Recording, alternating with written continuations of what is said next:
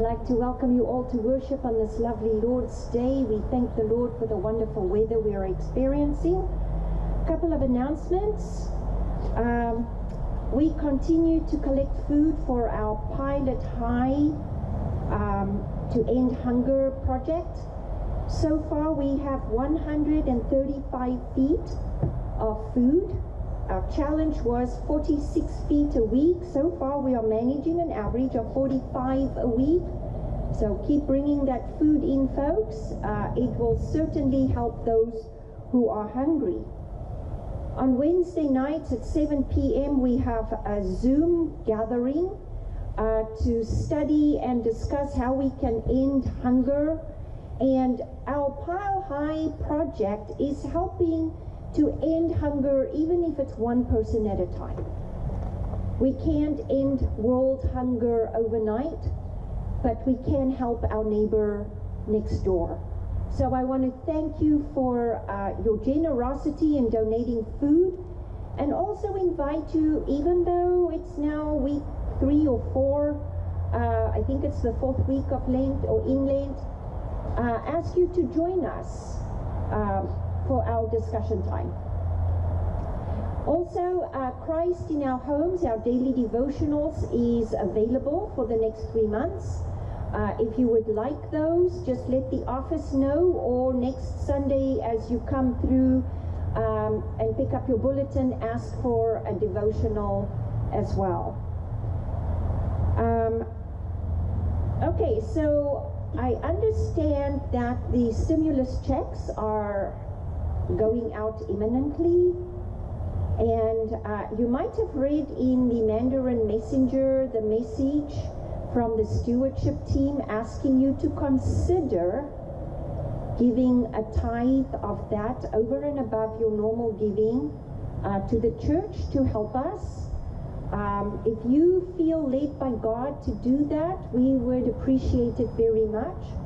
I know that some people actually really need the stimulus check, so we ask that if you feel led by God, at least give us a little offering out of it. And that would greatly help our deficit in our budget, in our spending plan, in our mission plan, whichever terminology you want to use there. But we like to think of it as not a budget, but a mission plan, where everything we do is a mission. We are a church, we are on the mission for Jesus Christ, and sometimes that takes money to do. So please help us with that. You might also have seen our Holy Week schedule. Maundy Thursday is on April 1st. And no, it's not April Fool's Day that we decided to go with in person. That's really happening. We are going to have in-person worship for the first time on April 1st at our Maundy Thursday service at 7 p.m. And then on Good Friday, also at 7 p.m., we are having a Tenebrae service in person. On Easter, we will be having a sunrise service in this area at 7 a.m. Hopefully the weather is good and we can have chairs out, spread out wide enough, but that we can gather outdoors and not have to sit in our cars, and be able to just worship together, seeing each other's faces. So join us for that. If you can't, if that's too early, we will be having in-person Easter service or services. Today, council meets at noon, so please pray for us as we discern what is best for the congregation, and we will be determining the time or times for that service. So just put all of that on your calendars, and just keep us all in prayer as we start making plans to move indoors once again. We now continue with our prelude.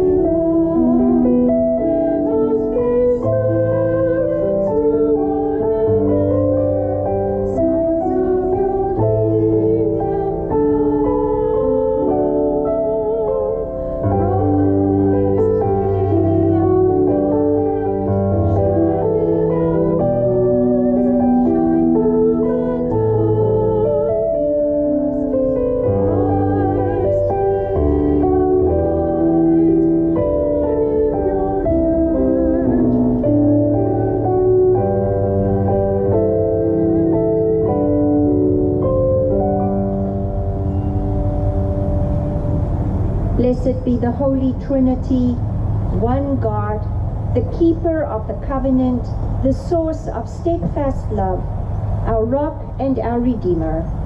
Amen. God hears us when we cry and draws us close in Jesus Christ. Let us return to the one who is full of compassion.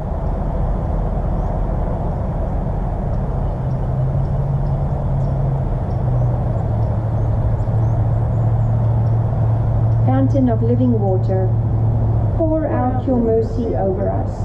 Our sin is heavy, and we long to be free. Rebuild what we have ruined, and mend what we have torn. Wash us in your cleansing flood. Make us alive in the Spirit to follow in the way of Jesus, as healers and restorers of the world you so love. Amen. Beloved, God's word never fails. The promise rests on grace. By the saving love of Jesus Christ, the wisdom and power of God, your sins are forgiven, and God remembers them no more. Journey in the way of Jesus. Amen.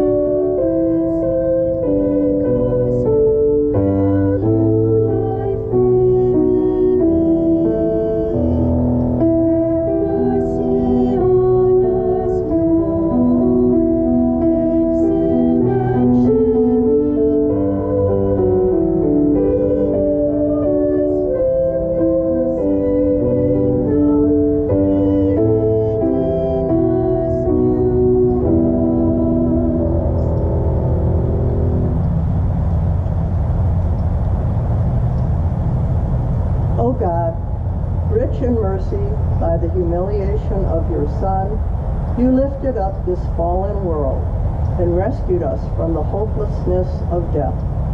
Lead us into your light, that all our deeds may reflect your love. Through Jesus Christ, our Savior and Lord, who lives and reigns with you and the Holy Spirit, one God, now and forever. Amen. A reading from Numbers. From Mount Hor, the Israelites set out by the way to the Red Sea, to go around the land of Edom. But the people became impatient on the way. The people spoke against God and against Moses. Why have you brought us out of Egypt to die in the wilderness? For there is no water, there is no food, and we detest the miserable food. Then the Lord sent poisonous serpents among the people, and they bit the people, so that many Israelites died. The people came to Moses and said, "We have sinned by speaking against the Lord and against you. Pray to the Lord to take away the serpents from us." So Moses prayed for the people, and the Lord said to Moses, Make a poisonous serpent and set it on a pole, and everyone who is bitten shall look at it and live. So Moses made the serpent of bronze and put it on a pole. And whenever a serpent bit someone, that person would look at the serpent of bronze and live. Word of God, word of life. Thanks be to God. A reading from Ephesians. You were dead through the trespasses and sins in which you once lived, following the course of this world, following the ruler of the power of the air, the spirit that is now at work among those who are disobedient. All of us once lived among them in the passions of our flesh, following the desires of flesh and senses, and we were by nature children of wrath, like everyone else. But God, who is rich in mercy, out of the great love with which he loved us, even when we were dead through our trespasses, made us alive together with Christ.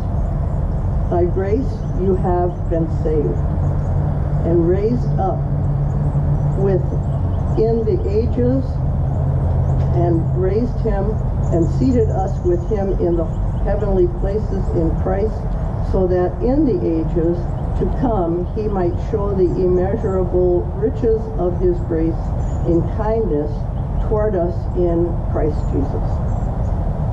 For by grace you have been saved through faith, and this is not your own doing. It is the gift of God, not the result of works, so that no one may boast. For we are what he has made us, created in Christ Jesus for good works, which God prepared beforehand to be our way of life. Word of God, word of life. Thanks be to God.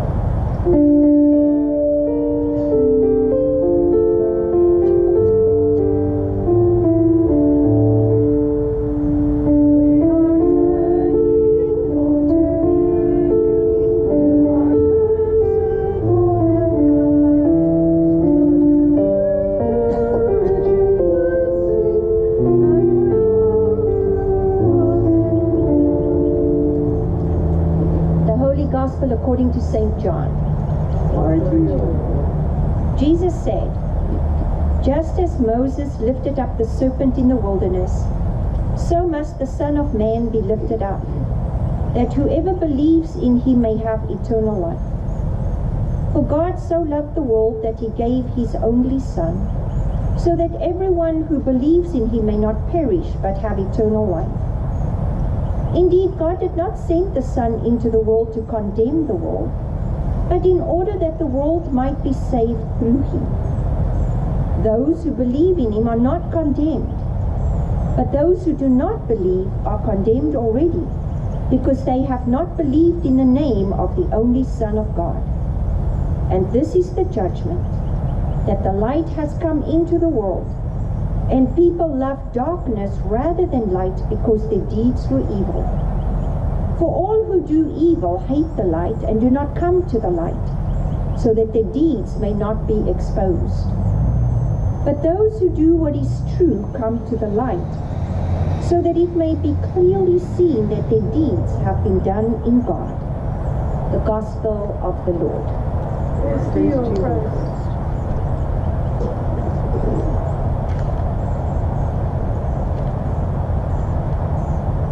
So I have a Gmail account, and Google sends me every so often what they call the word genius. It's a word for the day, and it's an obscure word, one that we don't use in everyday language, and then they give you the meaning of it. Well, I think my IQ might have gone up a few points because I did learn the meaning of some words that I'd never heard of before. So today we're going to do a little bit of word genius. Here are the words for the day: love, grace, faith, love, good works. Okay, so I'm not like word genius where I'm just going to give you the definition of it. So I'm just going to tell you a story.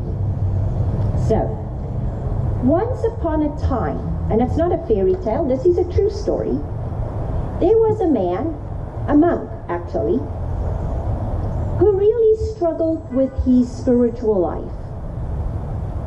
He thought that he had to confess his sins in order to be saved. And so he would go to his mentor and confessor, and he would confess his sins, and then he would get up and walk away after being absolved. And then he would remember another sin, or he would ask himself, is there a sin that I'm not aware of? And again he would run back into the confession booth and he would go and confess. Sometimes up to 6 hours a day. Yes, that is Martin Luther. Martin Luther struggled with salvation. Until one day his confessor told him, Martin, look to the cross. He kept telling him that. Look to the cross. And one day Martin Luther sat down and he read the Bible again, and he read this passage in Ephesians. For by grace you have been saved, by faith through Jesus Christ. And in Christ for good works. So yeah, that's where I got my words from for our little word genius moment today. So I'm going to look at these words. What do they mean? Love. I think we all understand love to some degree, right? But the love that we're talking about here today, the love of God, in this passage calls it a great love with which God has loved us. It's not just regular love. This is love that was nailed to the cross and the blood poured out for us. This is how God demonstrated God's love for us, by pouring out his blood for us on the cross, for giving up his life for us on the cross. So that brings us to grace. There was a pastor who rented a car.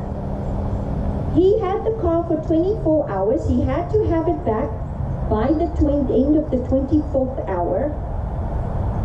And as he was driving back to return the rental car, he was stuck in traffic. So he arrived at the rental place 58 minutes late. Well, he assumed he would have to pay for the extra time. So as he walked in, he put the keys down on the counter and asked the woman behind the counter, how much do I owe? And she looked up and she said, nothing. And he went, but I'm late. And she said, yes, but you have a 1 hour grace period.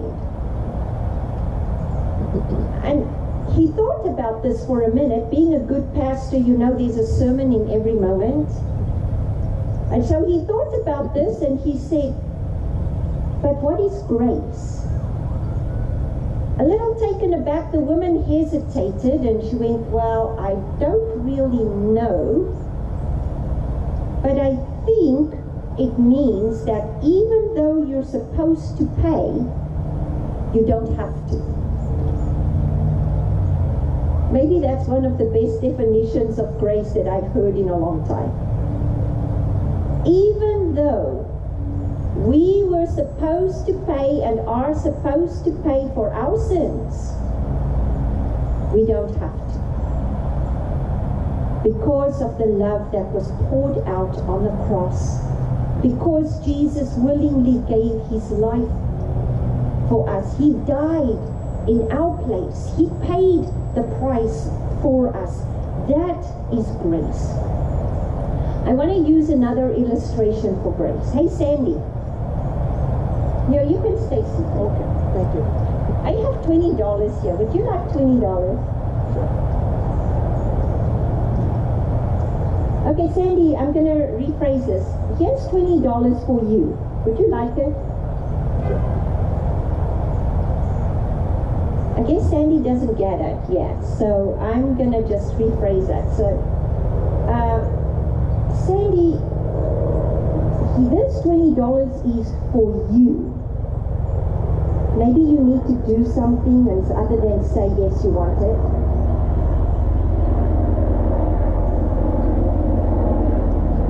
Sandy did nothing to deserve that $20, right? It's a gift. But you see, the thing is, people, we don't have the benefit of that gift if we don't receive it, if we don't accept it. Until Sandy reached out her hand to receive the gift, it would have been of no benefit to her. As a matter of fact, after 3 times of asking Sandy if she wanted the $20 and she still didn't take it, I would have gladly just put it back in my pocket. But you see, God doesn't give up on us that easily. God keeps sending the Holy Spirit time and time again to bring us to the point where we will accept the gift of grace. So that brings me to the next word in our word genius today, and that's faith. What is faith? Faith, I believe, is simply believing that that gift is for you, trusting God's promise of life in Christ Jesus, and receiving it. Once Sandy believed that I really did have the $20 for her, once faith kicked in, she trusted that I was going to give it to her and that when she reached out I wasn't going to take it back. That's faith. Faith is simply trusting God and the promises of God. Grace and faith together, my friends, are the keys to our salvation. But you know, just like I had to prompt Sandy a little bit to receive the gift, God does that for us too. You see, even our faith is not our own work. We don't decide one day, oh, I wake up this morning, now I have faith in God. No, it is the work of God through the Holy Spirit in us day after day, drawing us always closer to God, bringing us to a point where we can have faith. Paul tells us that we have all been given a measure of faith. The thing that we have to do is to use that faith, to trust God, to trust in the promises of God. And then that brings me back to love. And this isn't now God's love. This is our love, our response to God for the great love with which God loves us. And in response to that, we are like what my one friend says when I talk to her on the phone, and I hang up, and before I hang up I say to her, I love you, and her response to me is, I love you back. I love you back. God, you loved us so much that you gave your only Son, that all we can do in response is to love you back. And the thing is, how do we love God back? We love God back by showing our neighbor, showing God's love to our neighbor. We love God back by doing the things for the ones that God loves. So yeah, you all know that Rob and I are just engaged. Well, no, we've been engaged for almost a year. But in this year, I have found that I like to do things for him that makes him happy. Right? I think we all do that for the person we love. We like to do things for the person that makes him or her happy. Well, that's the relationship that we should have with God too. We like to do things for God that we know will make God happy, will make God proud of us, will make God say at the end of the day, "Well done, my good and faithful servant." And those things that make God happy are when we serve our neighbor, when we love our neighbor as we love ourselves. So Bob Musikowski, and I probably massacred that name, moved to Chicago and landed up in a working class neighborhood near the infamous Cabrini Green housing project. As he drove through that neighborhood one day, he saw an abandoned lot that had some old backstops in the back of it, and he thought to himself, that would make a great baseball field. So he got together with some of the neighbors of that area, and he established a little league. When people asked him, "Well, why are you working so hard to doing this?" here's what his response was. "Well, I read this old book that I came across. It's called the Bible. And in the Bible it said that I should love my neighbor as myself. So I figured that these are my neighbors and they could use a little help and fun in their lives. That's why I did it." Well, he continued working hard and eventually established 3 little leagues together with the neighbors. And each of the restored baseball parks became not just a youth center, but actually a social hub for those neighborhoods. And one day he was asked again, "Why are you working so relentlessly on these projects?" And he had newspaper interviews, and they called him a social reformer. But he shunned that title. He would not accept the title as a social reformer. When he was asked about it, he said, "I am not a social reformer. All I'm doing is being a good neighbor." My friends, good works don't make you a good person. However, a good person does good works. Paul tells us in Ephesians that this is what we were created for in Christ Jesus, to do good works. So, you want to know how to live a Christian life? I've got a nice formula here for you. Okay? The formula for Christian living is, first of all, don't keep it a secret, okay? I'm going to tell you, but it's not a secret. You have to go and proclaim it to everyone. The formula is, we are saved by the grace of God through faith in Jesus Christ, to go out into the world and share this good news in both words and actions. That's it. Amen.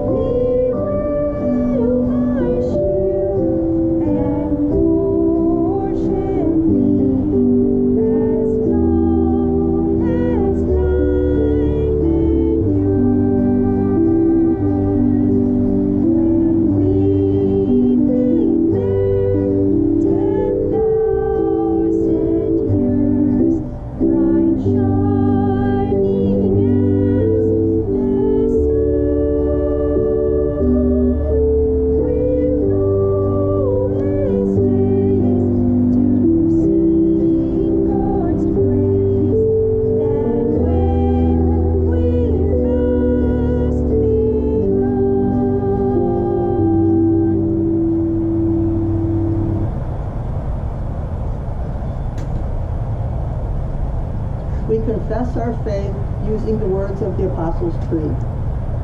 I believe in God the Father Almighty, creator of heaven and earth. I believe in Jesus Christ, God's only Son, our Lord, who was conceived by the Holy Spirit, born of the Virgin Mary, suffered under Pontius Pilate, was crucified, died, and was buried. He descended to the dead. On the third day he rose again. He ascended into heaven. He is seated at the right hand of the Father, and he will come to judge the living and the dead. I believe in the Holy Spirit, the Holy Catholic Church, the communion of saints, the forgiveness of sins, the resurrection of the body, and the life everlasting. Amen. Relying on the promises of God, we pray boldly for the church, the world, and all in need. You sent your Son that the world might be saved through him. Inspire the witness of the church throughout the world. Empower missionaries, Bible translators, and ministries of service in your name. Bless our partners in ministry, our ELCA global partner churches, and young adults in global mission. Hear us, O God. Your mercy is great. From east to west, your steadfast love is shown. Nourish seas and deserts, wilderness areas and cities. Give water to thirsty lands. Nurture spring growth that feeds hungry creatures. Bless farmers as they prepare for the growing season. Hear us, O God. Your mercy is great. You sustained your people in the wilderness. Give courage to all who lead in times of crisis and scarce resources. Prosper the work of those who aid victims of famine and drought. Bring peace in places where scarce resources cause violence. Hear us, O God. Your mercy is great.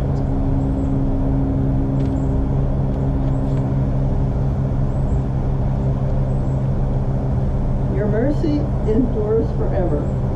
Deliver all who cry to you, especially those who are hungry and without homes. Give life in places where death seems triumphant.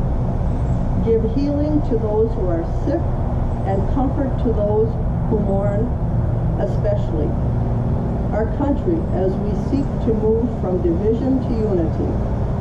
All who are suffering from COVID-19 and for their caregivers and for all families who have lost loved ones due to COVID, especially the family and friends of Dick Detheridge. All medical professionals, especially Allie, Mallory, Edson, Meredith, and Troy. All of our church leaders, especially Bishop Eaton, Bishop Suarez, and our Synod staff. Our congregation leadership as they continue to seek God's will for our congregation. All victims of violence, prejudice, and injustice, and all families who have lost loved ones due to violence and prejudice. All members of our congregation, that we remain healthy during this difficult time. All those recovering from surgery, including Martha and Barbara. All those suffering from cancer and other medical conditions, including Leon Owens, Chuck Swain, Don Conway, Barb Smith, Becky Watson, Alex and Elsa Grove, Sharon Fisher, Betty Sands, John Gisick, Roy Miller, Anna Kalin, Johnny Corpo, Louis Lizzie, Dustin Darby, Fred Schobert, and Suzanne. All those who are grieving the death of their loved ones, especially the families of and friends of Christine Borjali, Cammie Smedley, and Julius Zephyr. All those who need encouragement and your healing presence, especially Kelly Sussin, Jesse Enderle, Marge Case, Bob Reed, Katie, Ron Smith, Jerry Buckingham, Ron Spencer, Richard Langston Sr., Ishmael Gomez, Merida Borjali, Cindy, Kim, Kelly, and Dave, Julie and Tom Elford, Sue, Greg, and Philip, Mark Nelson, Cindy Ingenito, Melanie Duras. All those who are homebound due to COVID or other causes, especially Betty Berzik, David Keister, Miss Charlotte, Robin Talbot, and those we name in our hearts. Hear us, O God. Your mercy is great. By grace we have been saved.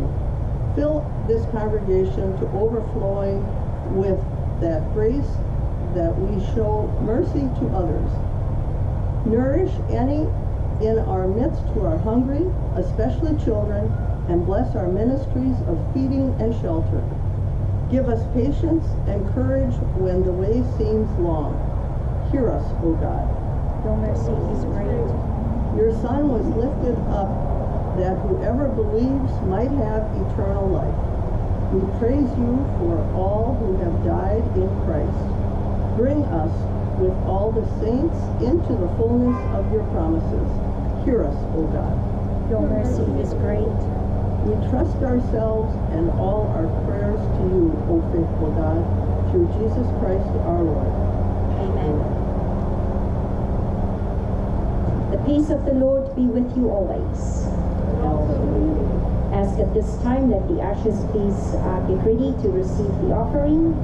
Once again, we want to just thank you all for your faithfulness in your giving, in both monetary offerings as well as your times and gifts during the week to help us prepare for our worship services and other ministries that we do.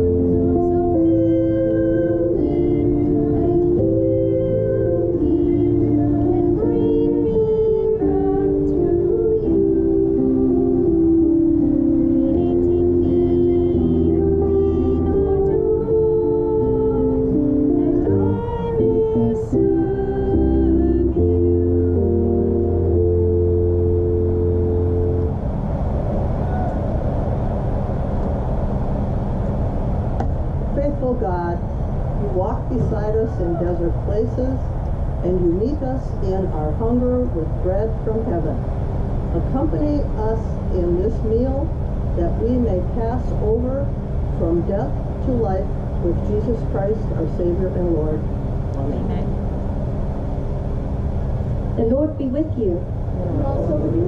Lift up your hearts. We lift them to the Lord. Let us give thanks to the Lord our God. It is right to give thanks and praise. God of our weary years, God of our silent tears, you have brought us this far along the way. In times of bitterness, you did not abandon us, but guided us into the path of love and light. In every age, you sent prophets to make known your loving will for all humanity. The cry of the poor has become our own cry. Our hunger and thirst for justice is your own desire. In the fullness of time, you sent your chosen servant to preach good news to the afflicted, to break bread with the outcast and despised, and to ransom those in bondage to prejudice and sin.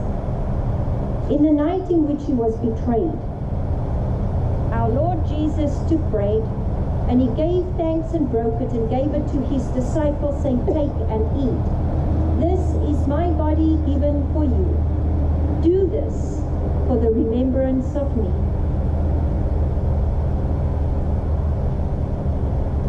Again after supper he took the cup, and he gave thanks and gave it to them to drink, saying, "This cup is the new covenant in my blood, shed for you and for all people for the forgiveness of sin. Do this for the remembrance of me." For as often as we eat of this bread and drink from this cup, we proclaim the Lord's death until he comes. Christ has died, Christ is risen, Christ will come again. Remembering therefore his death and resurrection, we await the day when Jesus shall return to free all the world from the bonds of slavery and death. Come, Lord Jesus. Send your Holy Spirit, our advocate, to fill the hearts of all who share this bread and cup with courage and wisdom, to pursue love and justice in all the world. Come, Spirit of freedom. Join our prayers and praise with your prophets and martyrs of every age, that rejoicing in the hope of the resurrection, we might live in the freedom and hope of your Son. Through him, with him, in the unity of the Holy Spirit, all glory and honor is yours, Almighty Father, now and forever. Amen. Gathered into one by the Holy Spirit, let us pray as Jesus taught us. Our Father in heaven, hallowed be your name. Your kingdom come, your will be done on earth as in heaven. Give us today our daily bread. Forgive us our sins as we forgive those who sin against us. Save us from the time of trial and deliver us from evil. For the kingdom, the power, and the glory are yours, now and forever. Amen. Jesus draws the whole world to himself. Come to this meal and be fed. Thanks be to God.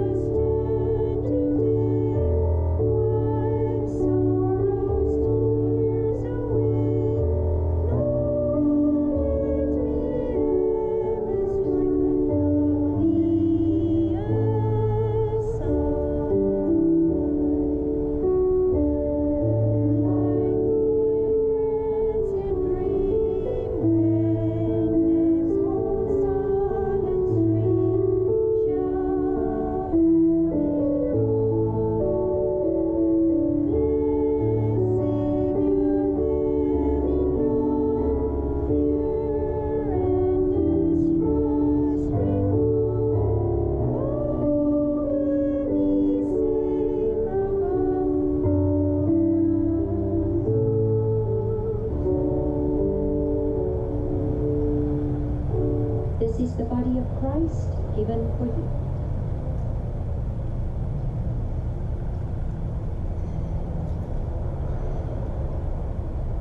This is the blood of Christ shed for you.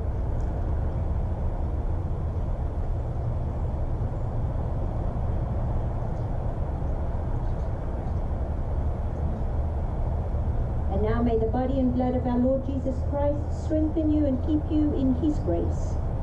Amen.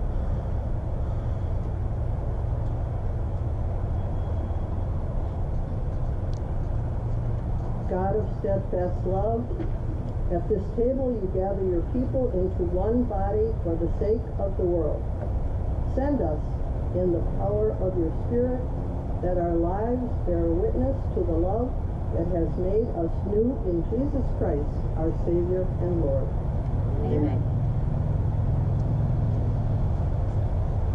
Beloved, you are what God made you to be, created in Christ Jesus for good works, chosen as holy and beloved, free to serve your neighbor. God bless you, that you may be a blessing, in the name of the Holy and life-giving Trinity. Amen.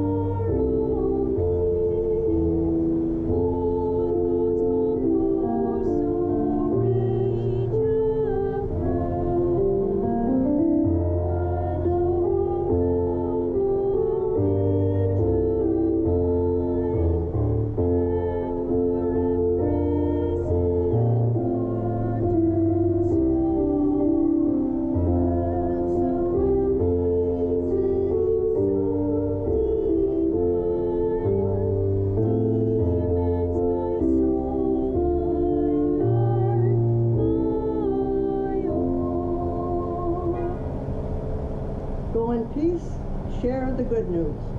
Thanks be to God. Thanks for coming, everyone. Have a good week.